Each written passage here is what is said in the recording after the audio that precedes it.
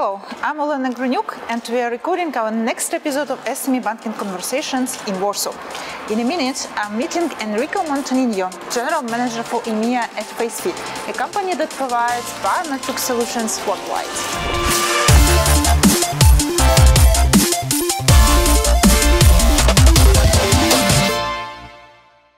Enrico, I'm very glad to meet you in Warsaw. Welcome. Thank you. And let's talk about Facephi. So this is a company headquartered in Spain, right, and present worldwide, having customers all over the world with what I know 200 and even more banks. So you are now entering Central Eastern Europe region, and Facephi is providing biometrics technology solutions. So tell us more about your company. Sure. So firstly, thank you for having me.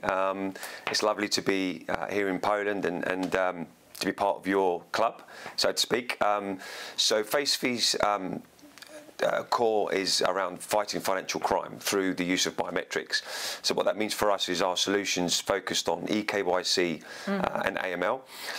And our value that we bring to the market is that we have a suite of biometrics that allows customers to pick the best of breed technology to provide remote verification through mobile or through web, so that in this digital revolution that we have, particularly within the banking sector, we enable our customers to ensure that the person that is enrolling onto a service is who they say they are through the use of the suite of technologies that we have. So thank you for having me. All right. What is your personal path and journey to Facephi? Excellent question, thank you.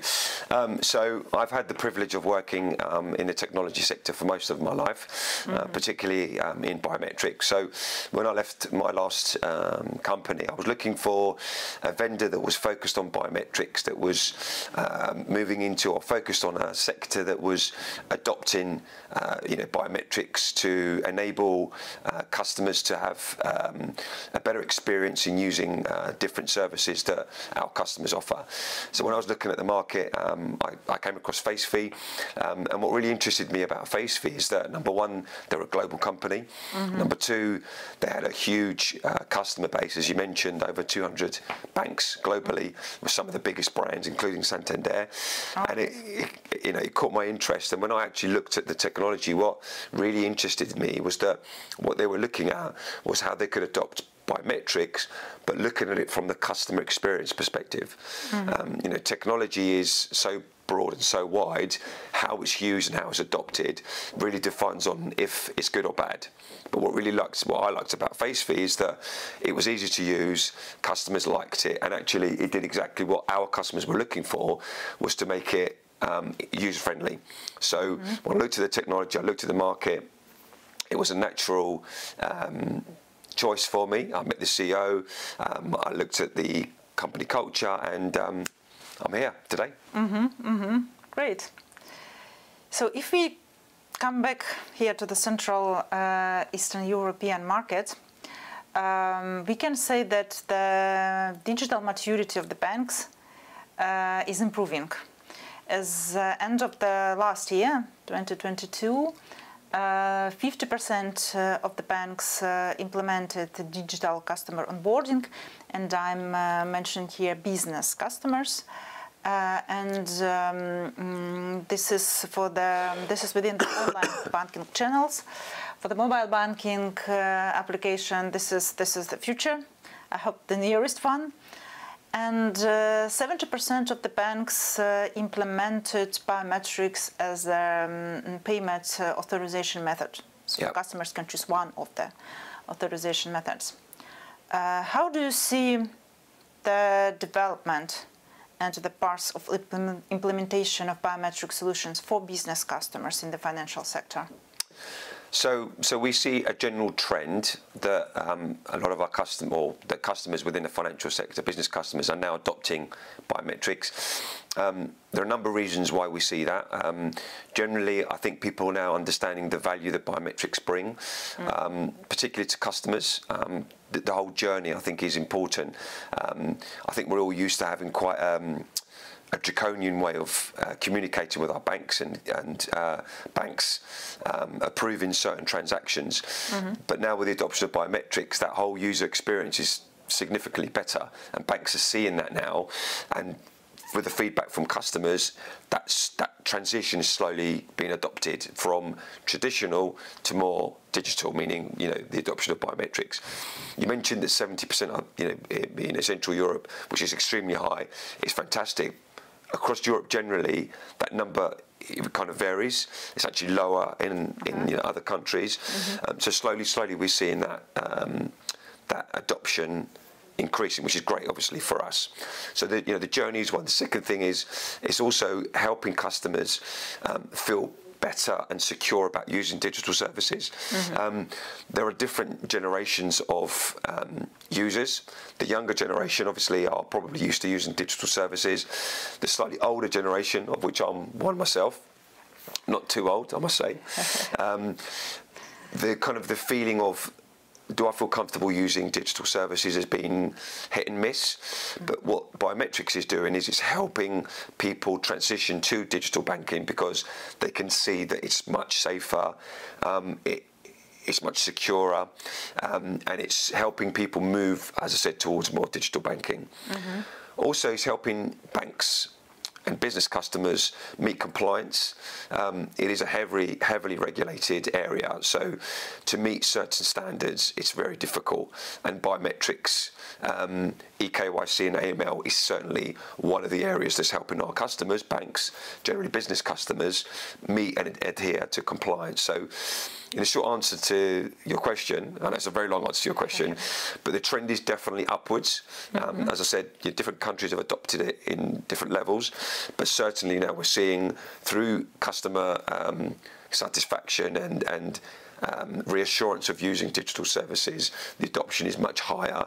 And as I said, for banks as well, to meet compliance, it's certainly one of the tools to help them do that. From your perspective, what are the main challenges that your customers are facing right now in the financial sector? So there are a number of challenges that we see our customers facing, or generally within the financial sector. Something like 1 in 5 European banks, unfortunately, has been a victim of financial crime, online fraud, which unfortunately is becoming the norm. So how you fight that, how you fight against that, is really, you know, the big challenge. You know, technology is certainly becoming more advanced, and that number of 1 in 5 is now luckily going the other way. And you know, one of our challenges and one of our aspirations is to become one of the vendors to help our customers fight the criminals that are out there within the sector. Another challenge that we find is that as customers are adopting this technology, is how their journey from their customers is. There's a statistics I want to quote here, which is something like 60% of onboarding journeys for customers fails.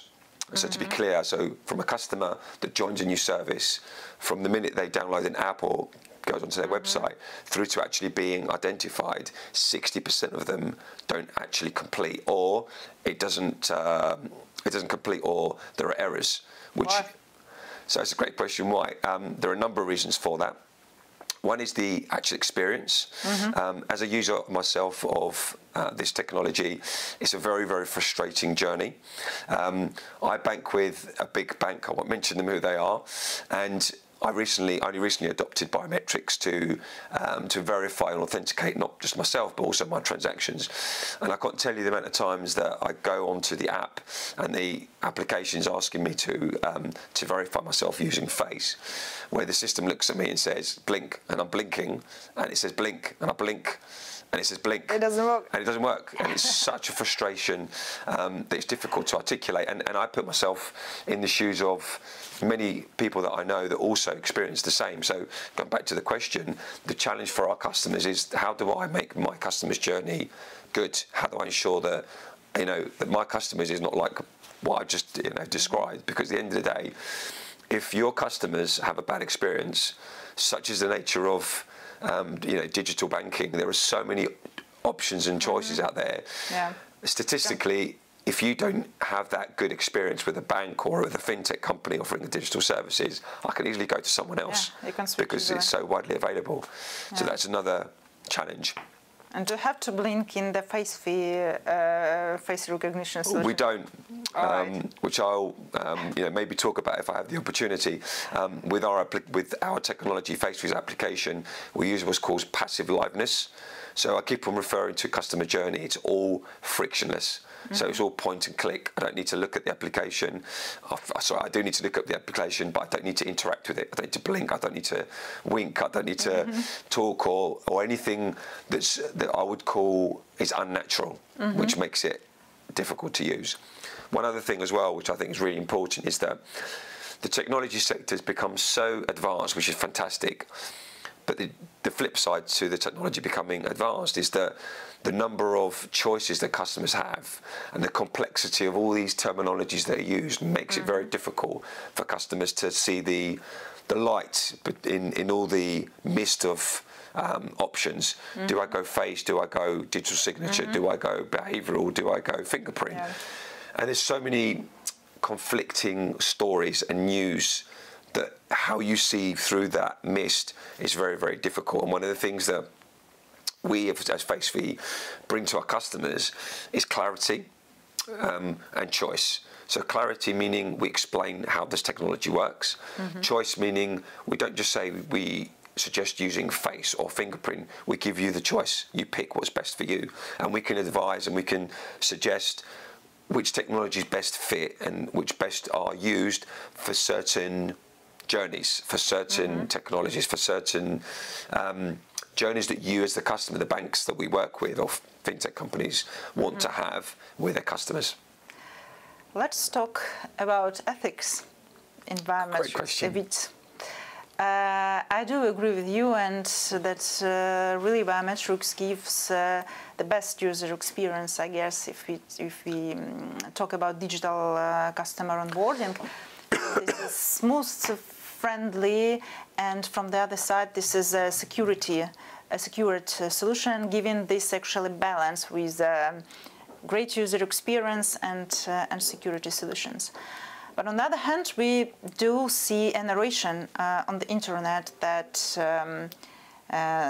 some companies can sell biological data and then can be harmfully used or misused, let's say, by the private businesses. How do you confront it? It's a great question, Olena, and it's a challenging question. But from Facephi, I mean, first and foremost, a couple of things. One is that the technology that we provide has to be consented by the user. So before anybody does anything, they've got to say yes, I'm allowed. Okay, no different to any other vendor.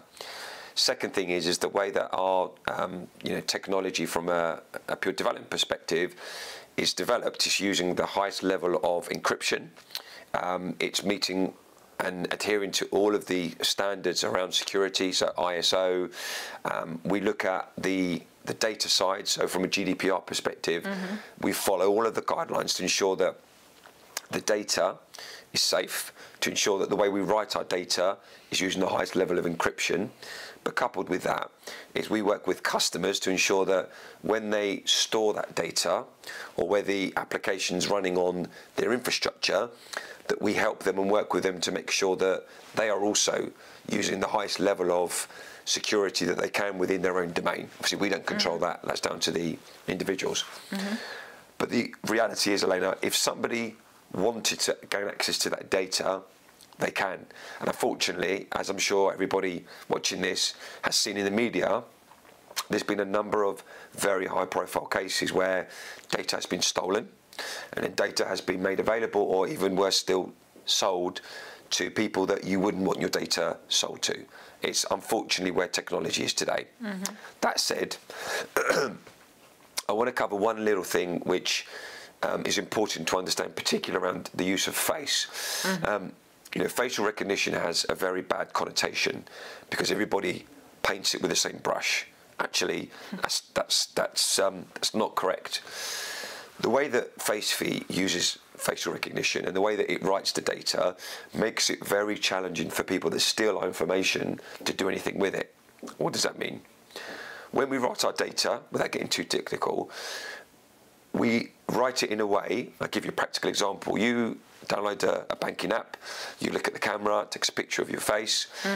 The source is, yes, a picture, but we translate that into a number, a mathematical vector, which is a 256 string that doesn't mean anything to anyone. That's stored in the database. Next time that you access your mobile banking, you look at the camera, it looks at your picture, but we translate that into a number. So what we're doing is we're comparing numbers at the source to numbers on the database. Why am I telling you all of this? I'm telling you this because if somebody were to gain access to the data that we store, all they're going to gain access to is a number, is a vector. So actually, in practice, there's nothing that you can really do with that. It's very important that the audience understands that, because not every vendor is the same. Not every vendor writes their data in the way that we do as Facephi, and it's important that you understand that the use of biometrics, in this example, face, has very large variance of how safe it is, what's stored, and at Facephi we use the highest level of, as I said, encryption, but also the latest in technology to ensure that when we capture information, there's not a lot that fraudsters can do with it, and that's very important. So coupled with that, Olena, one of the things that we have adopted with our technology is the use of liveness. And for those of you in the audience that's not familiar with liveness, it's the technology that ensures that when somebody is taking a picture of themselves live in real time, we can ensure that that person is indeed a real person. What's very different about the technology of Facephi is that we use what's called passive liveness, which basically means that I can look at the phone or the webcam and not have to interact with the technology, so that instantly, as soon as we've taken a picture, we can ensure that the person is real and that the person isn't taking a picture or holding a picture up of a person to try and spoof the application. What's very important to note there is that there are different variants of liveness in the technology sector, and what we as Facephi have is something called passive liveness. What that means is I don't have to interact with the application. A number of technologies out there only work if you interact with it, meaning you have to blink or you have to move your head or you've got to look left and right, which makes the whole user journey extremely difficult, extremely cumbersome, and generally people don't complete that process because it doesn't work. How do you think the facial biometrics could be implemented in banking, in digital banking, besides the online and mobile banking applications? For example, I don't know, we heard recently that, for example, in Japan, right, Japan Railway announced that they will set up facial gates in their 2 stations in Osaka. Do you think that something like that could be implemented in banking? I don't know, right, for example, a customer enters the branch, and using the facial ID, it is scanned. The relationship manager knows already who enters the branch. I don't know, it might be connected with CRM, so the manager knows everything, what customer has, what they might need, etc. So the conversation starts already from not from a customer authentication, but from the business conversation. Do you think this is possible or makes sense at all? That's a great question. Biometrics has got a number of different use cases, and there are many values that biometrics can bring to the financial sector. I want to mention a couple.